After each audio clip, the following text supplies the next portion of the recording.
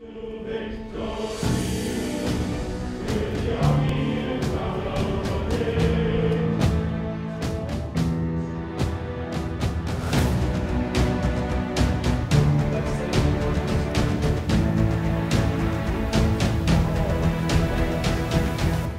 overall mission is to recruit, train, and educate leaders for the total Army.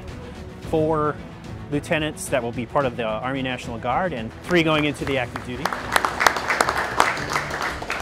First, you take the oath of office. Everyone takes the federal oath. Following that, we actually do the pinning.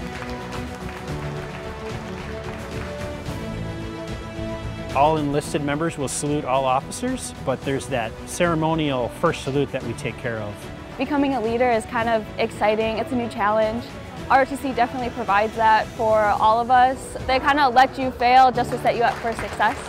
I am branching into military intelligence. I will be going down to Fort Huachuca, Arizona.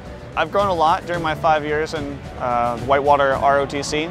It's made me more globally aware. I've been put in many different parts of the United States. I've become a lot more mature, a lot more confident. I'm heading to the 1st Detachment, Quartermaster, San Luis Obispo, California.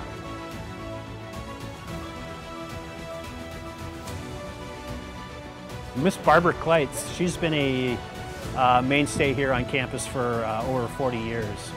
But she's been the glue that's held this program together.